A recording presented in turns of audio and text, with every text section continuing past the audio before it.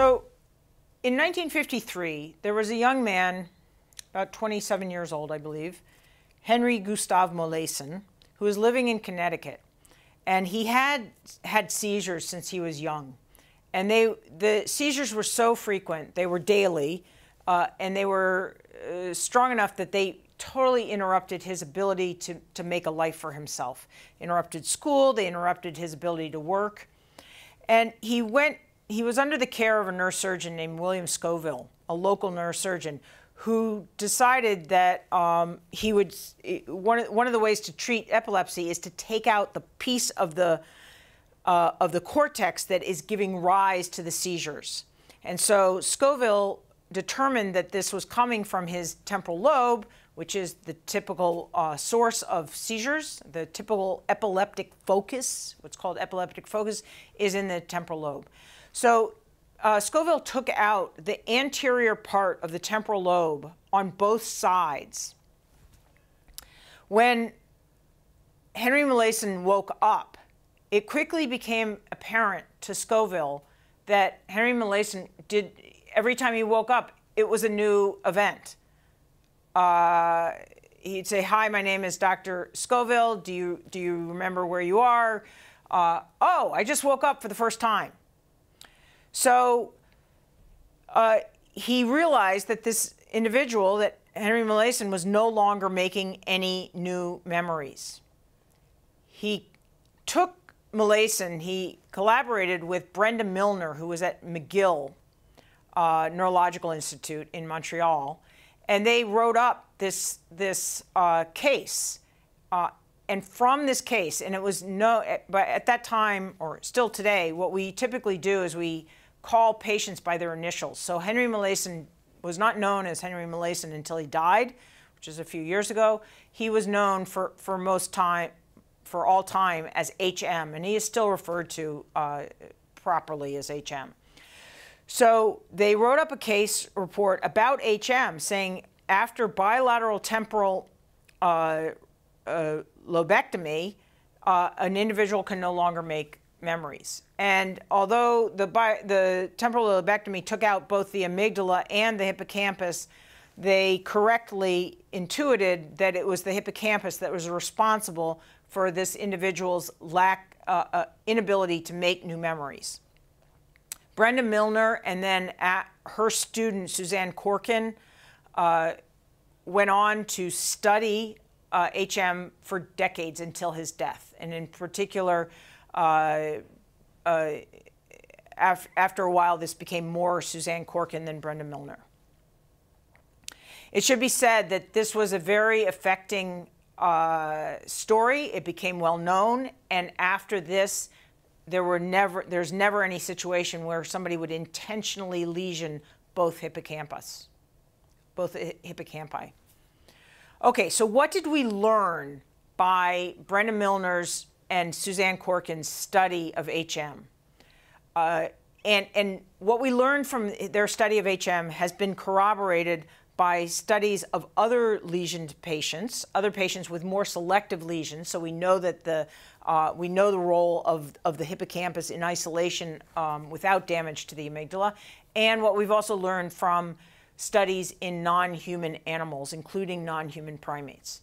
What we learned are a few things.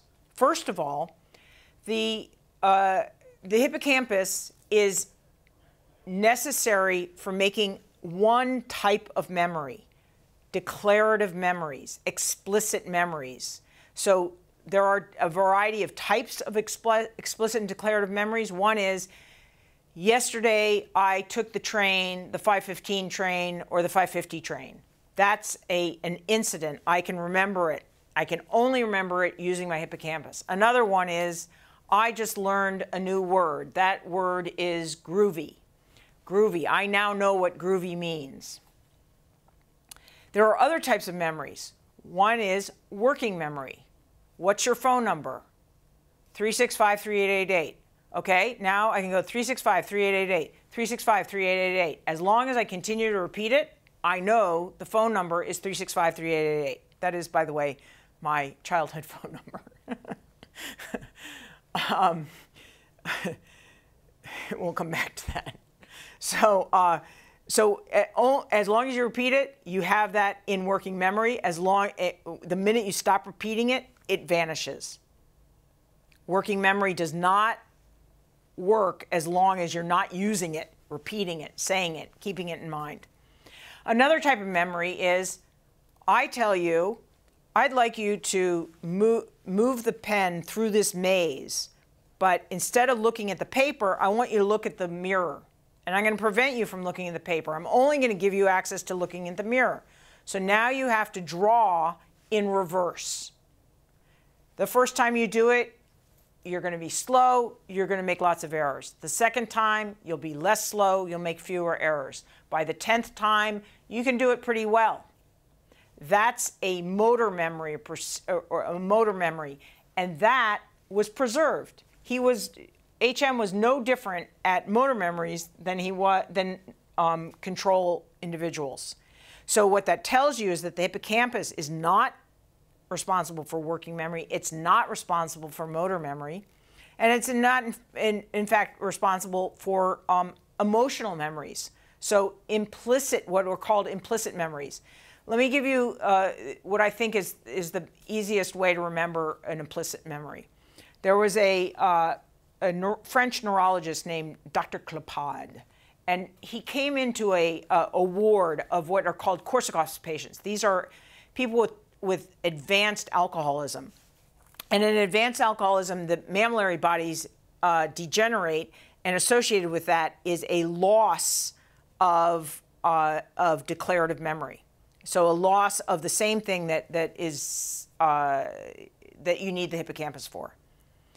So he comes into this ward and he says, "Hi, my name is Dr. Kapad," and he shakes their hands. The next day he comes in and they shake his hands again, and they have no recall that they've ever met him.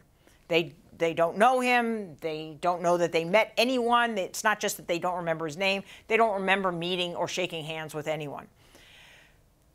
But on the second day, what he does, instead of just shaking hands, he puts a pin in his hand. So as he shakes hands, they're stuck with a pin, and they withdraw because it's painful. Okay, great. So now they shook hands with him, and they weren't that pleased about the outcome. On the third day, they come in, and he says, "Hi, my name is Dr. Klapad." No one remembers him. No one remembers meeting him, and yet no one will shake his hand. Why won't they shake his hand? Because that's an implicit memory. So implicit memory is another function that does not require the hippocampus. So hippocampus is dedicated to declarative explicit memories. Now let's take a look at where the hippocampus is, and then we're going to look at how the hippocampus, the role of the hippocampus in forming memories. Here is, this is the third ventricle. Thalamus is here, and here is this is the temporal lobe, and this beautiful structure right here is the hippocampus. What you might see is that it's bordering on the lateral ventricle. This is the temporal horn of the lateral ventricle. And I told you a long time ago, or a few videos ago, that there's no gray matter that borders onto the lateral ventricle. And that's still true, because between the hippocampus and the lateral ventricle is a white matter tract called the fimbria, and the fimbria is going to become the fornix. This is a connection between the hippocampus and the medial diencephalon, including the mammillary bodies and other regions in the diencephalon. So that's one view of the hippocampus. And now we're going to take this is a axial or horizontal view through the brain. The front is here, the back is here, here's the cerebellum, here's the temporal lobe. And in fact, the hippocampus comes around, it's largest at the temporal lobe, but it's also present here. And this little curlicue right here is the hippocampus. Okay. So let's go over to the board and find out one more thing that HM taught us. Another thing that HM taught us was that there's a difference between a memory that's already made and a memory that you can now make for the future. So here we have HM from 0 to the time of the operation and going forward. So what we learned right off the bat was that information from back here was still available. He knew all this stuff. He knew about his childhood. He knew about his family. He knew about past presidents. He knew who was president. When he, 53, I guess, was Eisenhower. So he knew that Eisenhower was president. And so what that tells you is that the hippocampus it may be responsible for making memories, but not for storing memories. And what we now think is that the hippocampus, you make memories using the hippocampus, but then they get shipped out to neocortex. Okay. Now, if you asked him out here, who's president, he still is going to say Eisenhower. When you tell him in the 80s that it's Ronald Reagan, he has a chuckle because that's an actor to him. That's a B-movie actor. So he cannot make movies. He cannot make movies. He cannot make memories moving forward. And this is anterograde amnesia. And anterograde amnesia is, in fact, amnesia. We call it anterograde amnesia as though there's a different type, but really amnesia is anterograde amnesia. It is the inability to take something from working memory and make a new declarative memory from it.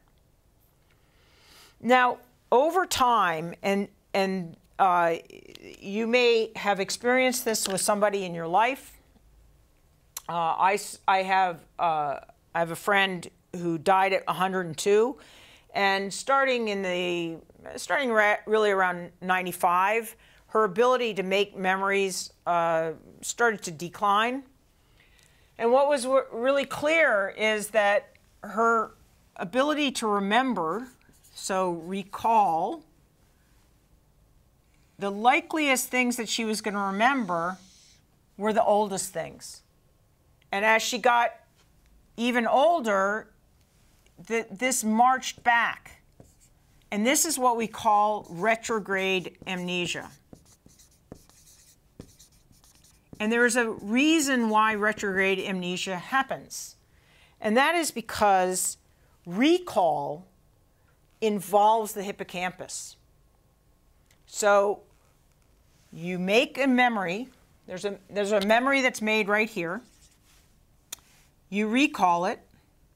If it's an important memory, you recall it a lot of times. You might recall it several times in a day, and then every year or every week. You recall it dozens of times. And that makes this memory stronger. So there are two things there. One is that the more you recall it, the stronger it is. But with every recall, there is the potential for a little change. So every recall, you can change that memory a little bit. I once witnessed a crime, and I was called in to testify. The police did not remind me of my testimony, my report on the night of the crime.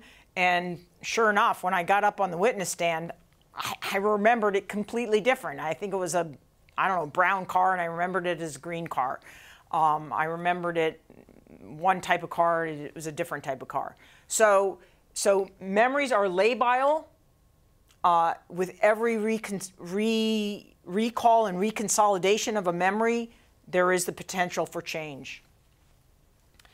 The strongest memories are not only the oldest memories, that's more to the point, it's the memories that have been recalled the most.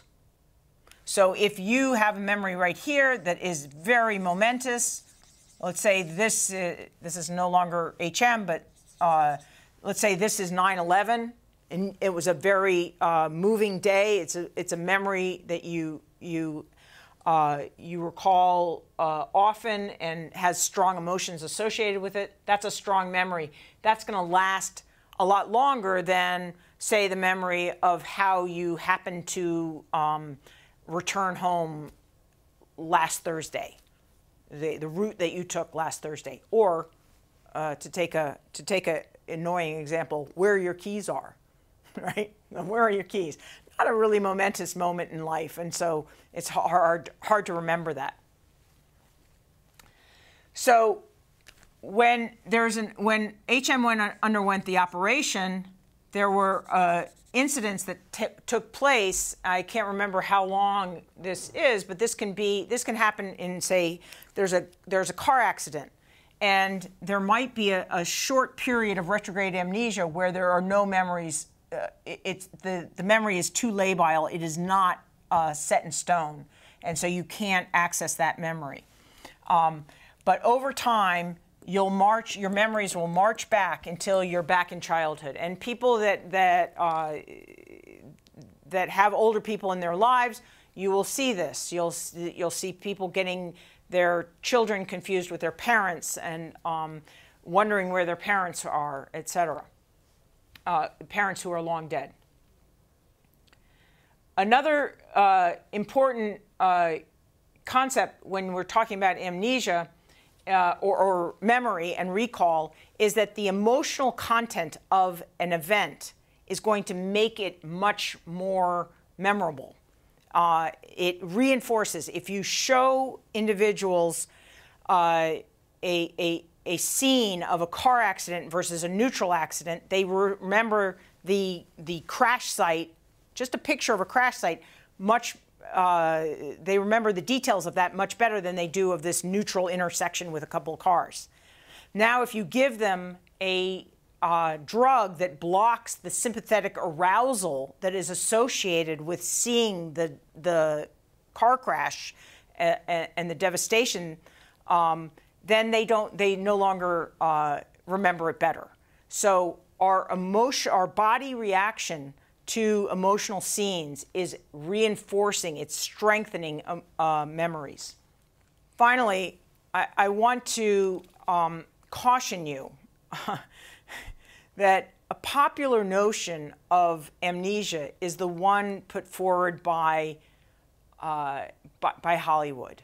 And this is in a number of films by Hitchcock, and more recently films such as Regarding Henry, and in fact, 50 First Dates. These are all predicated on the notion that the person can perfectly well remember going forward, but can't remember anything in the past, which is exactly opposite of the biological fact. So Hollywood amnesia is going to be a common image that people come into and people are familiar with and believe in, but it is 100% not true. Now, more recently, there have been a few cases where there's at least one movie, Memento. I haven't seen it, but I am told that it more accurately describes the true experience of amnesia. Okay, let's just end for one moment. We're going to move on to intelligences. And I should say that losing memory does not mean losing either intelligence or personality. I can tell you that my friend Carol taught me a lot about this, because she progressively did lose her memory, but she retained her personality until the very end, when she was no longer herself. But for a long time, she had she'd ask a question, you'd tell her an answer, she'd ask the question again. You could go through a variety of scenarios and test out different scenarios. There are a few interesting things. One is that she kept on asking the same question. So there was some underlying memory there. There was some concept of linking in one moment with another moment. But more importantly, her charm and her personality came through, even as the ability to make factual memories was profoundly impaired. And intelligence is also unaffected by memory. So I want to end with intelligence. We no longer think of intelligence as one version, a G intelligence, a general intelligence. We think that there are lots of different intelligences, intelligences that are motor, intelligence that are perceptual, or intelligence that are more emotional or more mathematical or more verbal or spatial, etc. So we are in a conglomeration, an accumulation of lots of different intelligences. No matter what the intelligence is that we're talking about, it is located in the cerebral cortex. And what's interesting about intellectual disability, in any impairment of intelligence, is that first of all, it's incredibly common. There's about 1 to 3% of the population, which is an enormous proportion of people that have intellectual disability. And the second interesting thing is that you can get it in lots of different ways. You can get it with a brain that's too big or a brain that's too small. One of the examples of getting intellectual disability with a brain that is too small has recently come to light with the Zika virus, which increases the likelihood that a fetus will have a small telencephalon, a small cerebral hemisphere, which in turn produces a small head. For some reason, the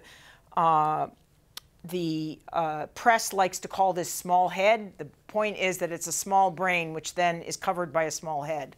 So these are microcephaly, and depending on when in gestation the insult takes place, you can have either a really a very profound reduction in the size of the telencephalon, or a more moderate reduction. And these are going to give you different results. I just want to say that what's really fascinating truth that I realized pretty recently is that this is not about having a small cortex. I recently saw an image of a person with an arachnoid cyst. Now, an arachnoid cyst is a completely benign condition. And in general, these are asymptomatic, and people don't even know they have them. And once they're found out, they're not told about them for the most part. This arachnoid cyst that I saw was taking up about 2/3 of the cranium. So the cerebral cortex, it was confined to the other third of the cranium, and the person was completely normal, of normal intelligence. So what that tells you is that it's not the amount of cerebral cortex, it's the organization and the type of cerebral cortex that is giving rise to intelligence. How does that happen? We don't know. Unfortunately, for all of the intellectual disabilities, there is no treatment, with one exception. So intellectual disability can come from Fragile X, from Down syndrome, from microcephaly, from fetal alcohol syndrome, from a number of insults, either genetic predispositions or genetic conditions or environmental insults. One type of intellectual disability comes from a disease called phenylketonuria, and we'll look at that when we look at neural signaling, but it is a failure to properly metabolize phenylalanine into tyrosine. And there is a buildup of phenylalanine, which then has the effect of creating damaging the neocortex. So it can be completely prevented if you prevent an individual from birth from taking in phenylalanine and you give them tyrosine. So if you prevent them from having this amino acid, which is going to accumulate and damage the brain, they will not develop an intellectual disability. Because this is so important, we do a heel stick on every newborn to make sure to test whether they have PKU or not. If they have PKU, they want to be immediately put onto a diet that prevents them from taking in phenylalanine. Okay, We have done the forebrain. We are now going to move on to how we get nutrients in and out of the brain.